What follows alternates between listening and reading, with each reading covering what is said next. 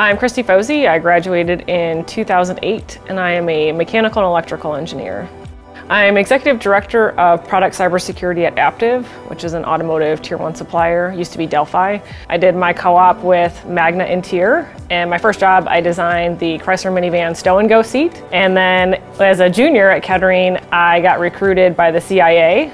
And so after I graduated, I went to Langley, Virginia as an engineer and worked for the government. That was in the same era of the Bin Laden Task Force team type initiative, so that was the type of work that we were supporting, again, from a technical perspective. And then after, we got the #1 terrorist in the world, it seemed like a good time to leave on top. So I decided to come back to the automotive industry, come back to Detroit, come back home. And then in 2015, the Jeep Cherokee was hacked by 2 security researchers. And I decided to take my government intelligence background and my automotive engineering background, and I went to, at that time, Fiat Chrysler, which is now Stellantis, to help launch their global vehicle cybersecurity program. I did that for a couple years. Then I went to Mitsubishi Electric and did the same thing there. And now I've been at Aptiv almost 3 years, basically doing the same thing, really launching the way that we think about how do we protect our vehicles.